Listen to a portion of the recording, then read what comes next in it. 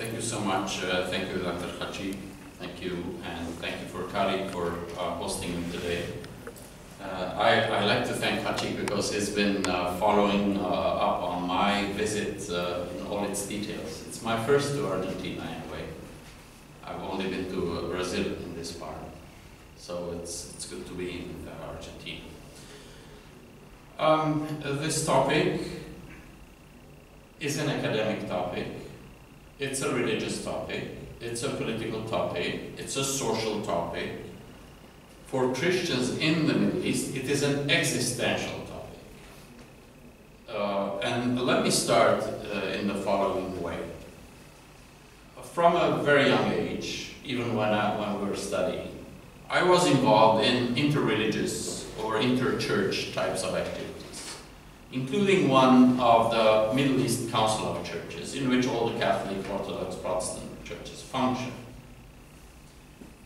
The discussion when we were much younger, I'm talking about the 1980s, early 80s, the discussion of the Middle East Council of Churches and the churches together in the Middle East was how to develop society better, how to serve the refugees where they were, how to train the leaders, and so on.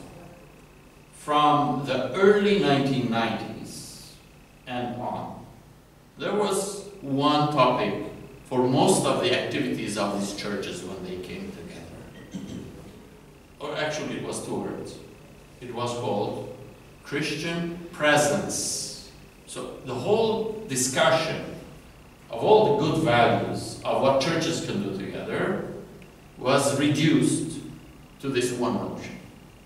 Christian presence. Why were they discussing this? Because it was thought as early as the 1930s that the very essence and the core of Christian presence in terms of numbers, but also in terms of institutions, efficiency in society, in politics and others, was really being diminished to a degree that it would simply become symbolic if things were left the way they were. Now I go to my text. And I'll use my text, but I will depart from my text and I will reduce based on the time that I have. So I had chosen a title for today that went this way. Is there any role left for the Christians of the Middle East in regional stability and reconciliation? Is there any role? Is there any role left? Anything else that Christians would do? The fact that Christians were effective in the Middle East is very, very clear. Very central, very foundational, and all that. What areas? Let me name a few areas where throughout history, throughout Christian history, Christian thinkers, institutions were really driving the way. Be it in literature, linguistics, the arts, community cohesiveness, communication between East and West, and let me open brackets here. When I say communication with churches East and West, and Christians in the Middle East were playing this role, because as you probably know, many of the leaders of the Christian churches, patriarchates, are found in the Middle East, were found in the Middle East. They still are. So for example, if someone is Syriac Orthodox, any Arabic speaking people here other than me and Haji, Syrian Orthodox, the world leader of the Syrian Orthodox sits in Damascus. If one is Antiochian Orthodox, Rome Orthodox they call them, the seat is in Damascus. If one is a Maronite, including many Lebanese, the headquarters are in Lebanon. So when all these patriarchs, all these churches are sitting there, then it's naturally creating a link between the Middle East and the rest of the world.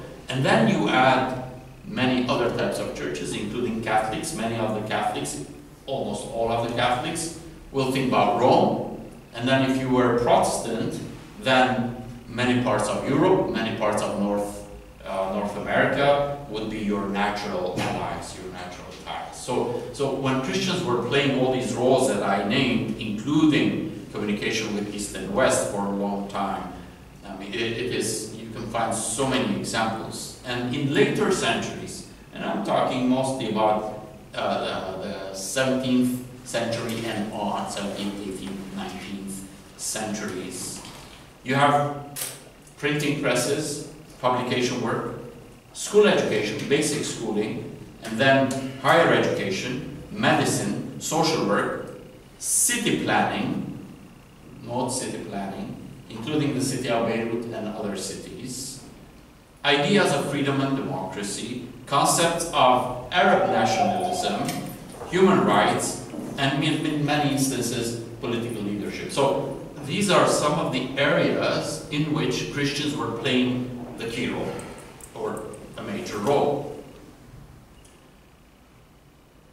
All this is not to say that in some instances, Christians were not to blame for also problems.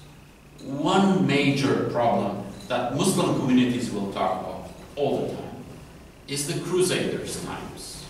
You know, when the Crusaders went all the way to Jerusalem, and on the way they had to do military marches and military activities, 11th to 14th centuries.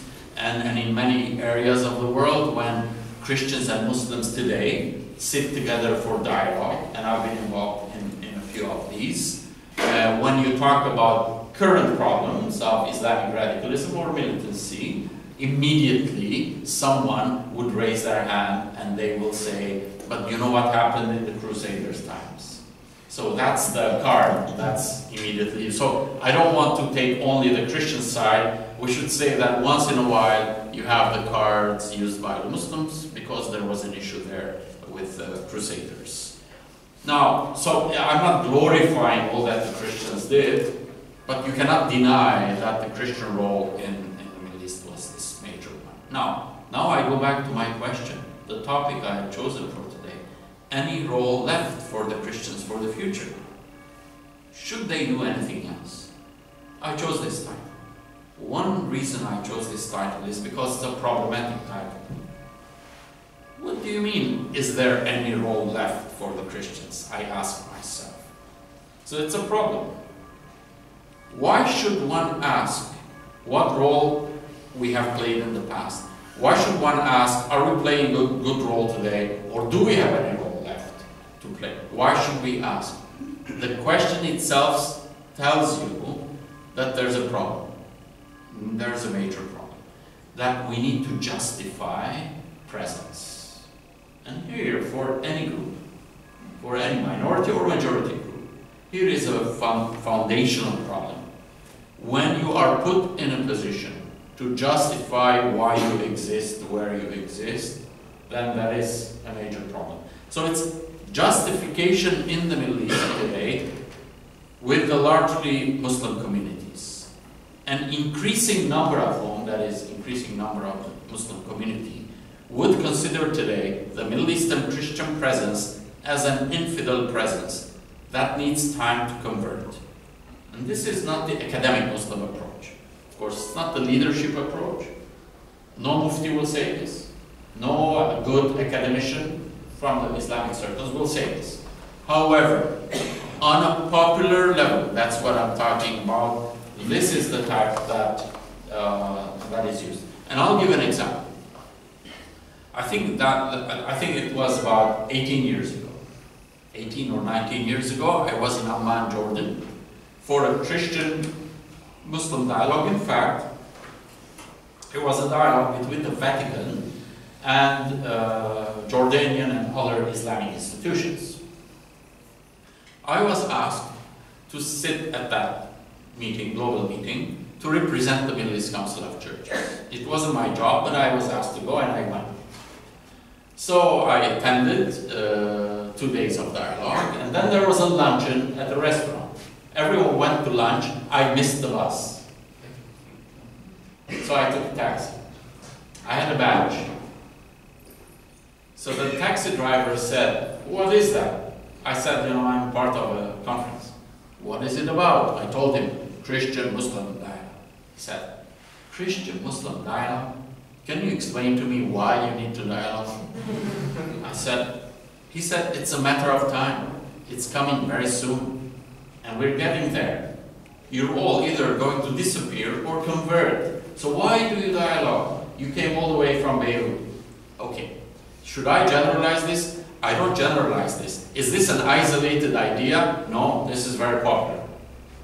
And when I say something is popular, that means my reading of the situation, the popular situation, not only in Lebanon, but also in Syria, in Iraq, in Jordan, in Egypt, will not be very different from what I just described.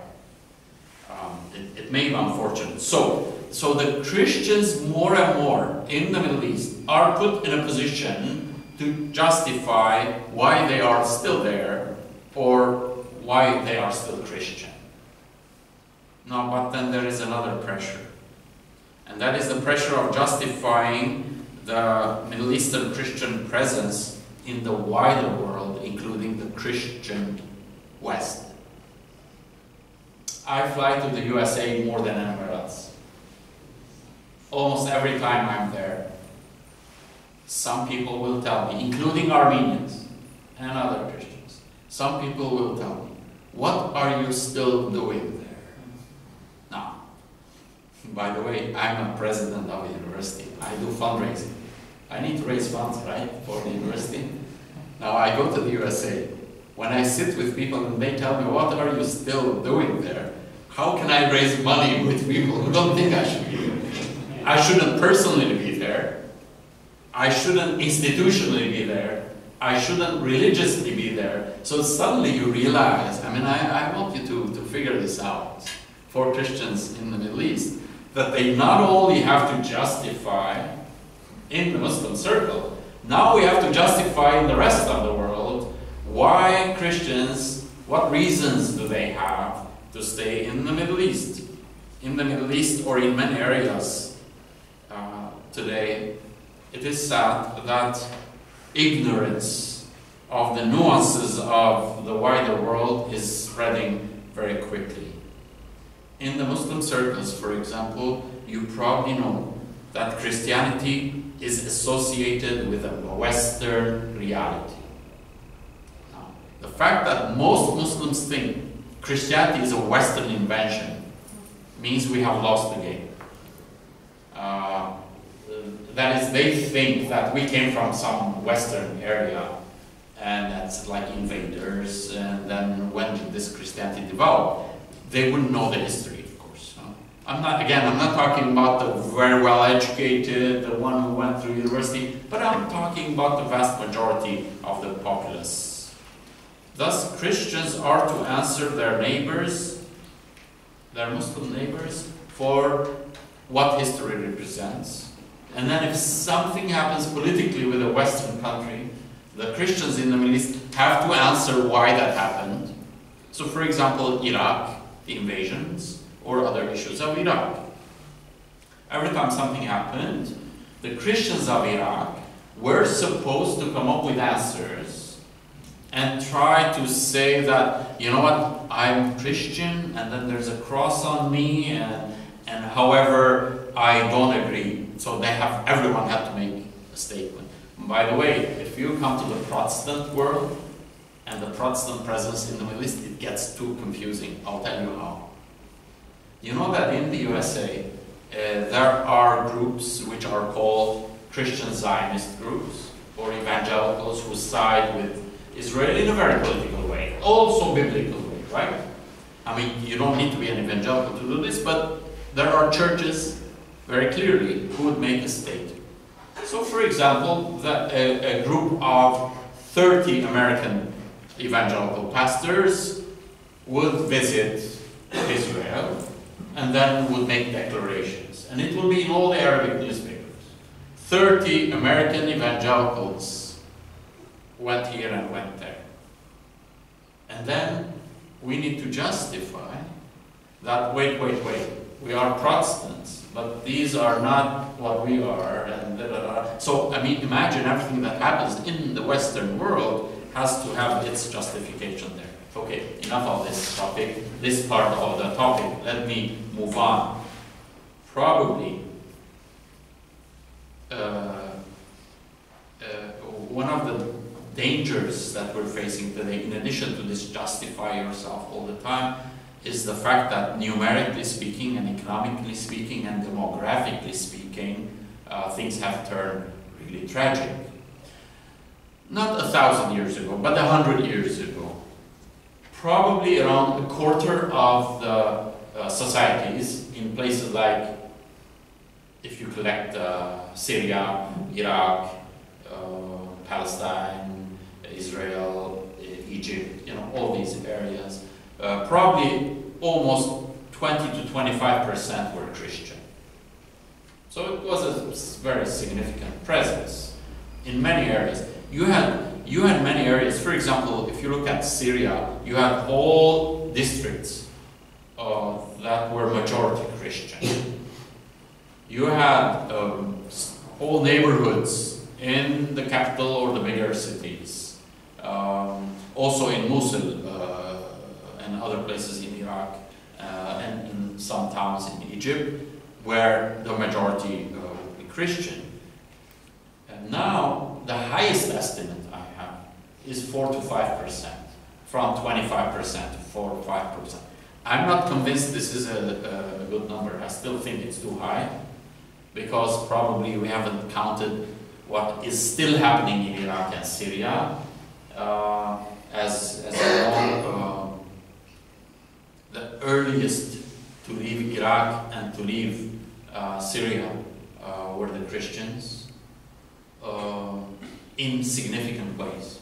Now, millions of Muslims left Iraq, millions of Muslims left Syria, but then the percentage of the population in Syria wouldn't decrease the Muslim percentage. So what makes my problem deeper is that when you have less numbers, then your economy is weaker, then your leadership is weaker, then your followership is weaker. And let me use one other example. The Middle East, Syria and Lebanon and Egypt, they're also centers for religious callings.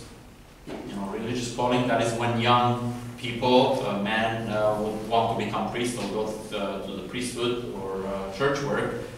You know where most of these young men who became priests later came from? From the remote areas of Syria and Iraq.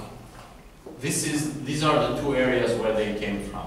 So if you were, for example, a Chaldean, a Syriac, or other type of Orthodox and some Catholic, Iraq was a field from which they came with big numbers. If you were Armenian Apostolic, if you were Syriac Orthodox, you came from the villages of Syria. So now what the churches will face in the coming generation is that the number of callings into the church priesthood will decrease. Now, the Middle East is a cradle of so many civilizations. It is not only civilizations, it's the three Abrahamic faiths. The three Abrahamic faiths shared a lot together, but unfortunately, if you look at the three religions now in the Middle East, they do not look like they have shared much. They do not share much.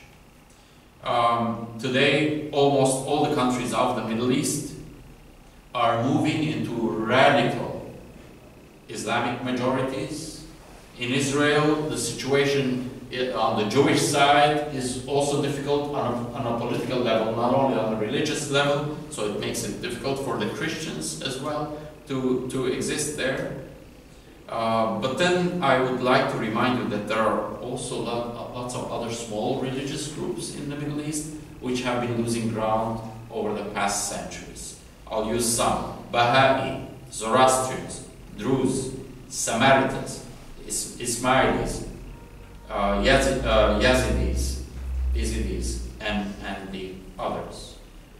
Now, when the war in Syria started, by the way, and I should say that I was following what was happening in Syria on a daily basis, Khachi would know, On a daily basis, I was in touch with all the churches and the communities, with visits, but also personal contacts with all of them, trying to see what was happening. And I already was sensing the change in Syria before the war started. And I'll give this example. So my father-in-law was in Aleppo, working in Aleppo. And he had a garage. His garage would fix tractors around the city of Aleppo. So tractors of farmers would come and his garage was serving.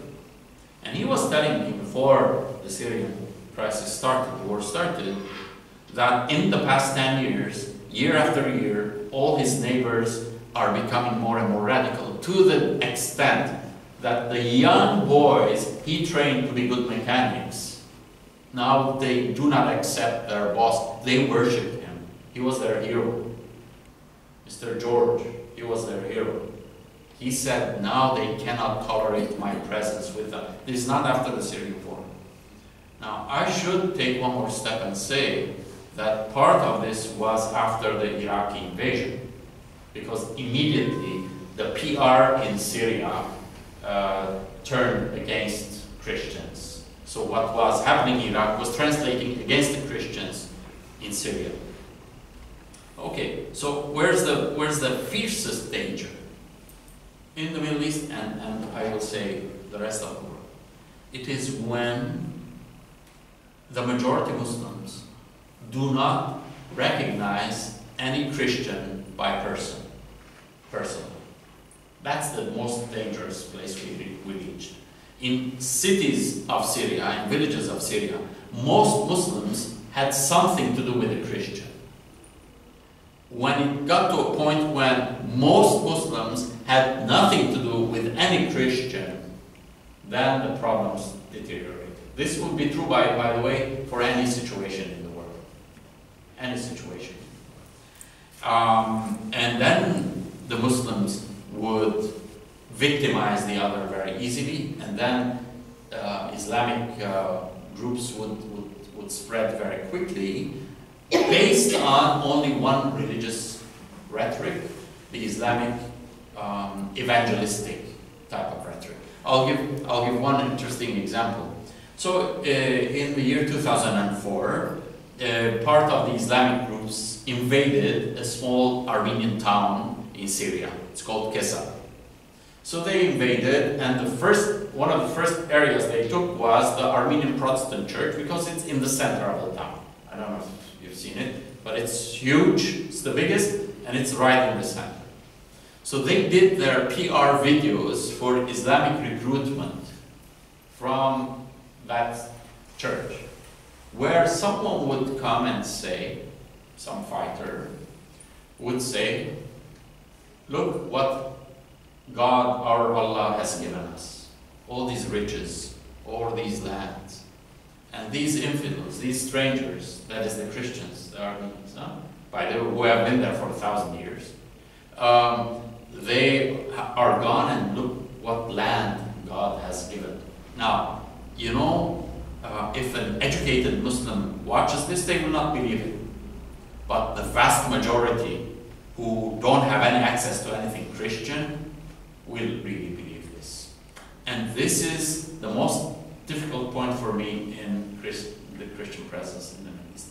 Why was Lebanon, for example, highlighted as a positive example in the Christian Middle East?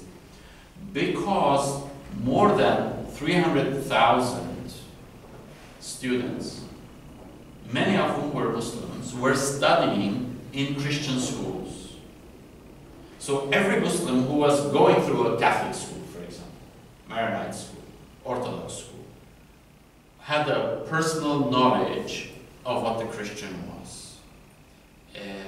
Now that in the Middle East the numbers are decreasing, institutions are closing, the Muslim-Christian contact is decreasing in any positive way, then the Christian is the one on the other side, and the Christian Muslims on different sides. Now, let me go to my last part and say why why I think Christians are still needed in the Middle East and why I think there is still a major role to play. Very simply, the simplest version would be the following. It is in the soft policies that the Christians are needed in the Middle East today, not in the hardball, not in the big games. The big games are behind us for Christians. That is governmental rule, big political leadership, economic power, connections, making Muslims be connected with the West. All these roles have disappeared. The Muslims do not need the Christians to create links with the West. The Muslims are everywhere. So they will do their own. The Muslims do not simply need education because they have their educational institutions. So they will educate their own. But everything else that is on the softer side, and one of them is education on diversity. Now, only the Christians will be able to do this in the Middle East, and other soft matters. I think technology is taking over many things, but technology will not anytime soon take over the development of the soft skills that the Christian spirit, the Christian message will be able to give. I'm not hoping that the future role of the Christians in the Middle East will include the big influences. It will be the qualitative difference, the spirit difference. Now, at our university, by the way, 50% of the students are Muslim. So as I speak, 50% of my students are Muslim. And why is it that they have come to appreciate what we are to offer? We're the only Armenian-owned university in the whole diaspora. There's nothing else. And we're very Christian. Everyone knows. Everyone knows I'm a reverend. We start our major events with a Christian prayer, and now 50% are Muslims. Why do they like it? Well, we've talked with our students about this. And I think what I'm going to say is the type of roles that Christians in the Middle East are yet to play. They say that your type of faith is not legalistic. Your type of faith pays attention to every single individual, every single personality. You are creating avenues of peace. You are creating bridges amongst people, even if they don't like each other. And let me continue. All these softer types of values. For this role to be played, I believe that Christians have to be still empowered in the Middle East. I believe Christians today in the Middle East are not being empowered. Christians in the Middle East today are not being empowered. They are being put in a disadvantage from East and West for the reasons that I explained. And I'll tell you, this world will be a more dangerous place without the Christian salt in the Middle East, without the Christian presence of the quality that I was describing. Not as a power, but as one that softens power.